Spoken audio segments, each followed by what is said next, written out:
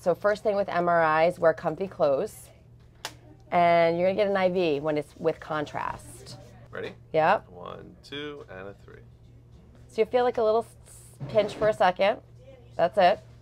There's a whole team of amazing RNs in here. And you're gonna hear from our fantastic breast imager, Dr. Vincoff, throughout the day. I'm set.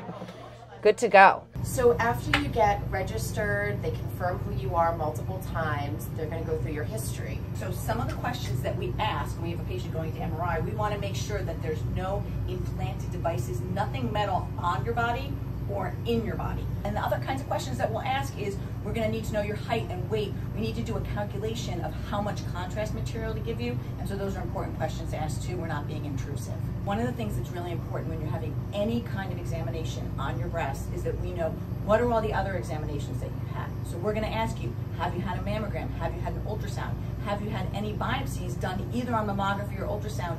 We don't only care about the MRI. We're going to be looking at all the different kinds of exams that you've ever had and all the biopsies that you've ever had when we're interpreting the examination today.